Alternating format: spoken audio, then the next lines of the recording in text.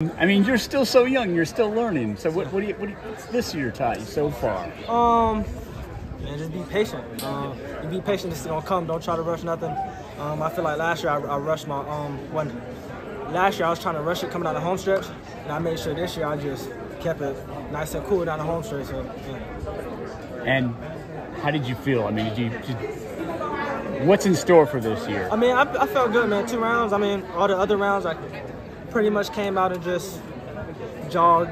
And then when the final came, I turned it on. Okay. And what's next? Before Worlds, obviously. I got any races before Worlds? Yeah, I got one more meet, and actually I got a meet in Budapest. Oh, okay. I started Budapest, and I'm gonna go to. Oh, yeah. Yeah. Cool. What stays in their lane has their own race plan, but just having Lyles not in the race, does that change the dynamic for you or anybody else? I mean, no. I mean, because if he was in the same race, I go and I go in a race with the same attitude if he was in it or if he's not in it. I mean, I go into my race and wanting to win the race. So yeah. It's certainly a formidable team going to Budapest in the 200 meters. Kenny said that certainly have a chance to sweep the medals, which I suppose is your guys' goal. Yeah, I mean, we got another good chance too. I mean, we got like 2 other dudes that just made the team. We got Kenny and Courtney, so I mean, we got a good chance to do some great things while we're over there. Any awareness of where Fred Curley was? No.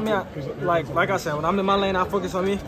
I don't pay attention to nobody else.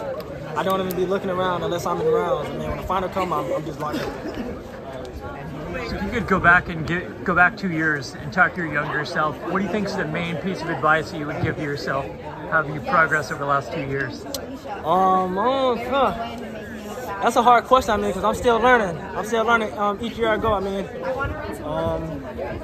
it's a lot more to be done in the sport. But right now, I can just say, just take everything step by step. If I can tell my younger self that, when my time comes, it's gonna come. Yeah.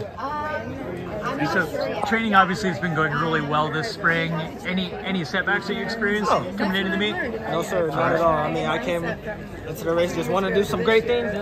I ran 72. I ran 77, 72 now. So I'm just trying to keep being consistent and keep dropping. Anything special you're going to do to celebrate your win here? No, sir. I mean, we still got to go to overseas and get that world medal, so it ain't nothing. Back to basics. Yeah.